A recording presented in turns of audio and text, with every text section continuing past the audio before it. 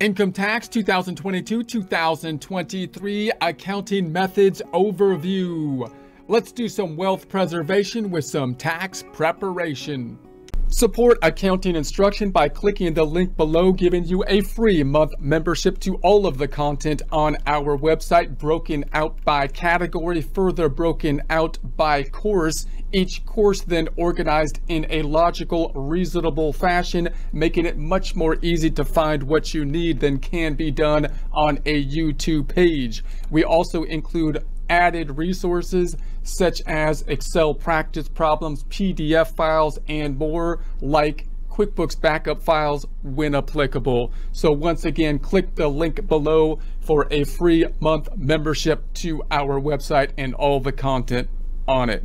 Most of this information comes from the Tax Guide for Small Business for Individuals Who Use Schedule C, publication 334, tax year 2022. You can find on the IRS website, irs.gov, irs.gov. Looking at the income tax formula, we're focused on line 1, income, remembering that the first half of the income tax formula is in essence an income statement, although just an outline of scaffolding other forms and schedules flowing into it. For example, the Schedule C, the business income, which is in essence another form of income statement, having income minus expenses or business deductions, the net income then flowing into line 1, income of the income tax formula.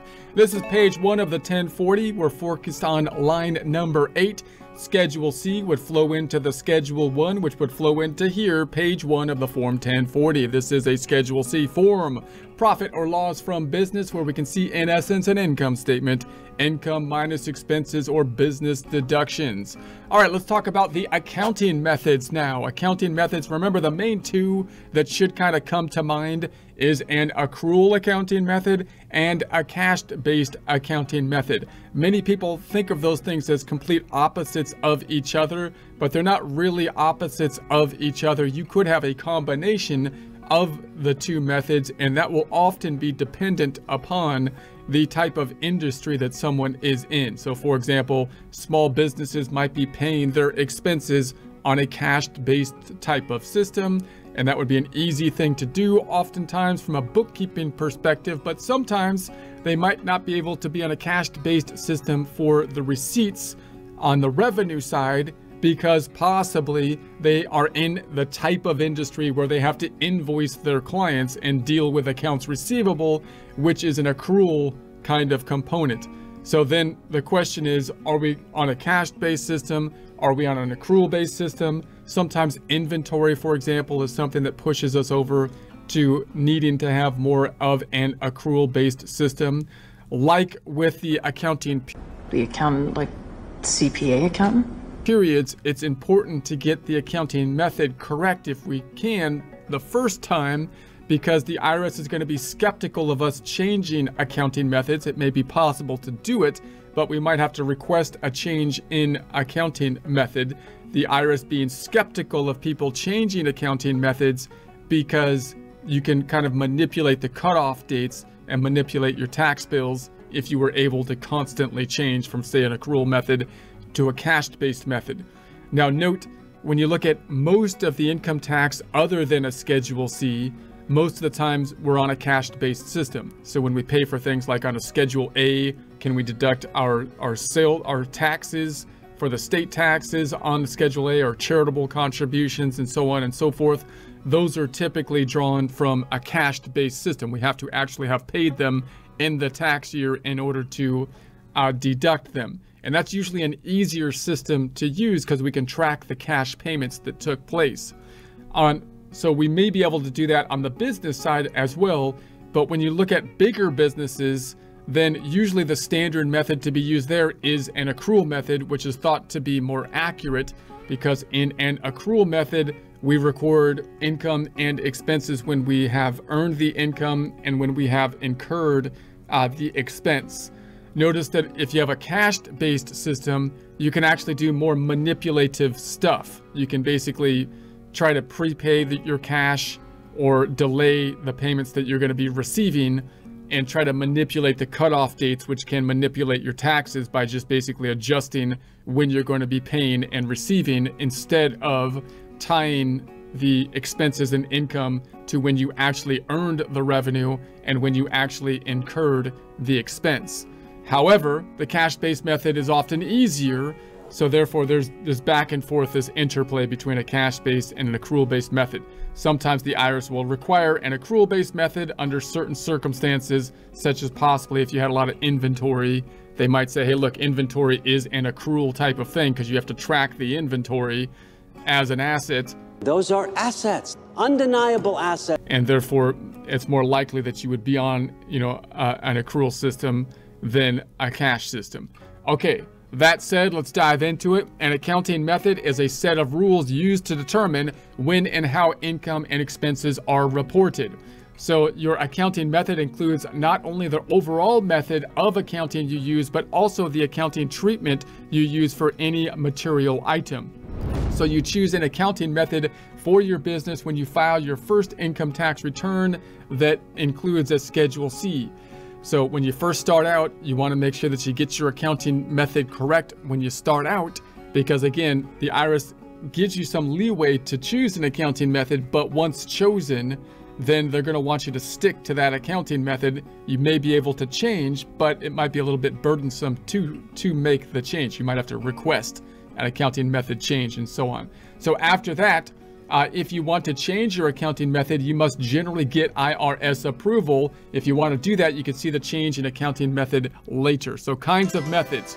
Generally, you can use any of the following accounting methods. You got the cash method, you've got an accrual method, and then you got special methods of accounting for certain items of income and expenses. In essence, a combo method. In essence, a hybrid method.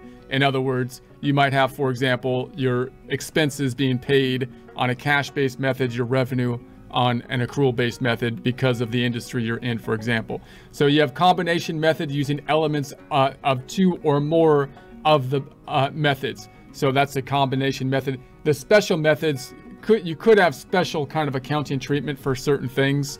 So for example, if your normally revenue is recognized on an accrual method when you earn the revenue, but sometimes there's deviations from that when you're in a kind of situation where you do long-term contracts, like in construction of like a building or something like that, meaning you're not going to complete the actual building for multiple years possibly. Does that mean you shouldn't record any of the income until you actually complete it? And then you've got like revenue recognition principles, completed contract, or percentage of completion kind of methodology that can come into play. But that's usually for larger companies oftentimes that have those long-term kind of contracts that might be industry specific. Many small businesses might be in a situation where they're using a combo of accrual versus cash methods because, for example, they might have to use an accrual method depending on the industry if they have to do the work before they invoice a client. So you must use the same accounting method to figure your taxable income and to keep your books. So in other words, the IRS is going to be skeptical if you're saying, I'm going to use an accrual method for my books, but a cash method for my taxes. Why would you do that? It looks like you're just doing that in order to cheat on your taxes somehow, because it would be easier to use a cash method for both your bookkeeping or an accrual method for both sides, right? So the IRS is going to say, hey, look, whatever method you're using to keep your books, that should be primarily the same method you're going to be using to do your taxes. Now, how would the IRS know what method you do your books with? Well, they would have to audit you in order to basically know that. But in principle, if you're doing one accounting method on your books, and then you're totally changing the accounting method from accrual to cash or something for taxes, it looks like you're doing that to try to avoid taxes some way. And that's why the IRS wants you to use the same method that you would use when you do your normal bookkeeping for taxes. So also, you must use an accounting method that clearly shows your income. Clearly, the IRS wants an accurate accounting method. So if you have accounting methods that are not accurately showing income, then that's not a good accounting method. Business and personal items. You can account for business and personal items under different accounting methods. For example, you can figure your business income under an accrual method, even if you use a cash method to figure your personal items. In other words, most of your deductions, like on a Form 1040, for example, on the Schedule A and above the line deductions and whatnot, are on a cash-based type of system. That doesn't mean that your business income on a Schedule C can't be on an accrual method. Generally, when we're talking about the business income, that's kind of separate than the rest of the tax return, which may still be on kind of like a cash-based system oftentimes. So 2 or more businesses. So if you have 2 or more separate and distinct businesses, you can use a different accounting method for each if the method clearly reflects the income of each business.